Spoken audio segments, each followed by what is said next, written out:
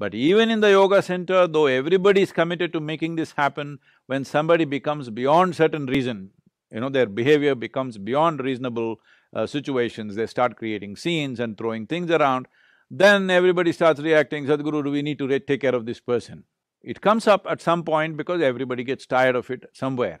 We are not able to do it by talking to them, by creating a nurturing atmosphere, you're not able to do it. It has to be by medication, because without chemical influence, you're not able to correct their…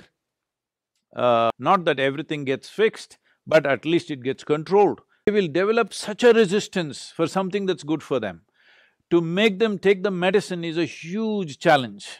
They're in such bad condition, they're suffering so much that they're making everybody suffer around them, but getting them to take the medicine is such a big challenge. Everyday circus you have to do around them to get that done, because there is a natural instinct of self-destruction in them.